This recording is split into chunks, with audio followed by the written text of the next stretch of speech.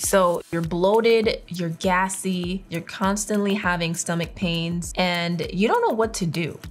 There's a good chance that this might be some type of chronic digestive disease, or you could have a parasite.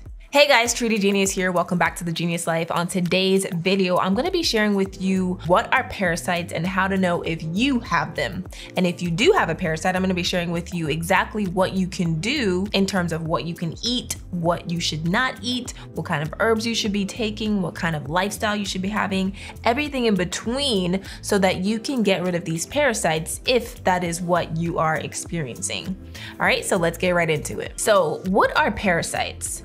Parasites are intestinal worms that live inside of your body and feed off of substances that are meant to nourish your cells, AKA they're eating the foods that you should be eating. They're taking up square footage in your stomach, in your intestines, in all different organs of your body, so we need to deal with that. Now, these parasites develop from eggs that have entered your body due to eating things like uncooked meat, so raw meat or partially cooked meat that has eggs, as well as eating fruits and vegetables that haven't been properly washed. Now, you can get parasites in many different ways. Literally, you can walk outside barefoot on the grass and you can be exposed to parasites. It depends on the state of your digestive system and your overall body's balance, whether that parasite that you've been exposed to will affect you or not. These are the many ways that you can possibly be exposed to parasites. Number one, traveling to third world countries exposes you to many different things that your body may have not been used to being exposed to.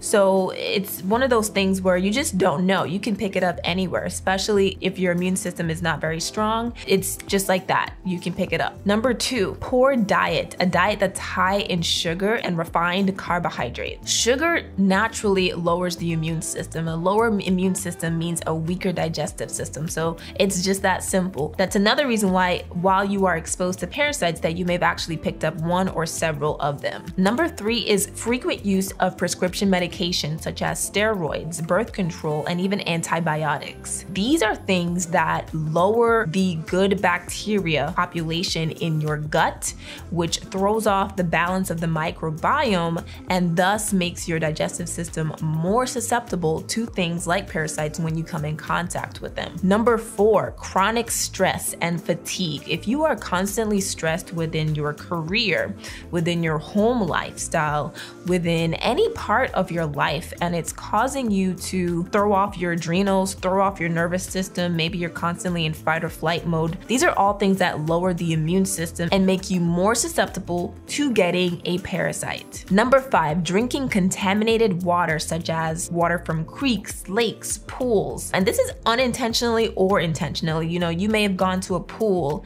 and accidentally swallowed some of the water. You don't want to do that, right? But that very well so may have gotten you exposed to a parasite, and it may be the reason why you're having some of the symptoms that I'm going to be discussing next in terms of the things that you can expect to experience if you do have a parasite. Number six, improper hand washing after a bowel movement. So if you go to the bathroom and you don't wash your hands properly, obviously you don't want to do that, right? However, that can also cause you to pass small microscopic things on handles of the doors. You open the faucet to turn on the water, and that can not only pass on unwanted bacteria and possibly microscopic eggs of worms onto other people, but also to yourself. Also, exposure from a pet, usually through fecal matter. And lastly, lowered immunity in general. At the end of the day, the level of balance within our body, it all comes back down to the amount of mucus that's in our system and the balance of our microbiome, our gut, or our digestive system. If that is thrown off due to any of the things that I listed here,